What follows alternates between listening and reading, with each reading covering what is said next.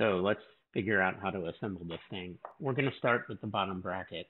If you've printed this, as I have, with something translucent, which I recommend because it'll allow a lot more light through, you'll be able to see the deeper section of these. But if you haven't, note that there's a little notch on the deeper end, and the shallower end does not have a notch.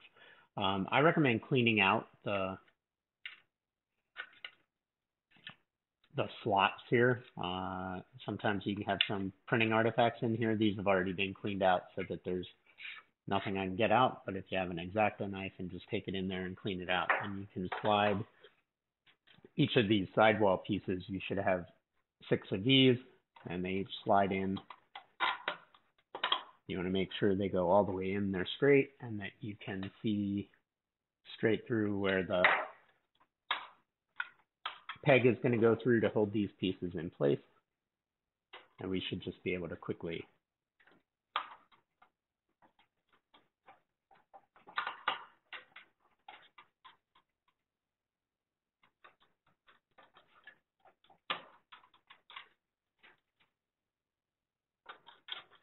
get all 6 of these in.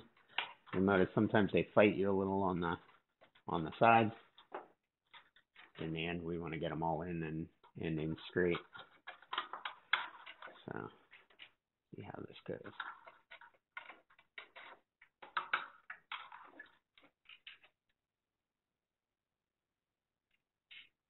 Okay, these all look about straight to me. So we've got the 2 shorter of the 4 pegs. The longer ones go to the top bracket, but 2 shorter of the long pegs.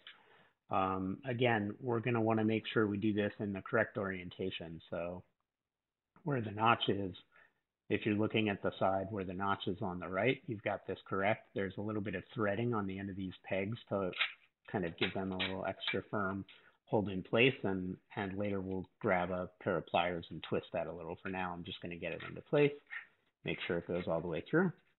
Okay, so we've got these held in place. Now, the next thing we're going to want to do is put the sidewalls on. I've got sidewall printed here. You can alternatively print these with a solid wall. That's going to let a little less light through. And again, because I really want maximum visibility here to allow troubleshooting in the future, I prefer to have these transparent sidewalls. And it's a little tricky to get all these lined up, but you want to feed each of these walls into the slots on the sidewall. And if you get it just right, you should be able to pick it up and kind of gently lower that down into place. And you'll notice this becomes a lot more sturdy when we add these. And of course, when we put the top bracket in, it'll be sturdier still. Now with those in place, it's a little harder to put the whole thing on its side. So I'm going to try to do this just in place here. And looks like I've got it. All of them look to be in place. All of them are lined up. So now, just to complete the structure of this frame, we're going to add the top bracket on. It doesn't matter which orientation this goes. We just need to get the sidewalls exactly into here. There is a slot. I guess I could do it this way. There is a slot along each of these sides for the sidewalls to go in to hold that in place, as well as slots for each of the separator walls. So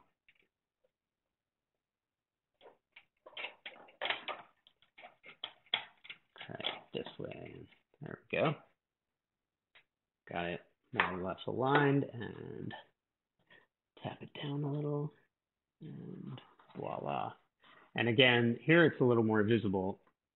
You'll notice with the back wall hanging to the right, we've got larger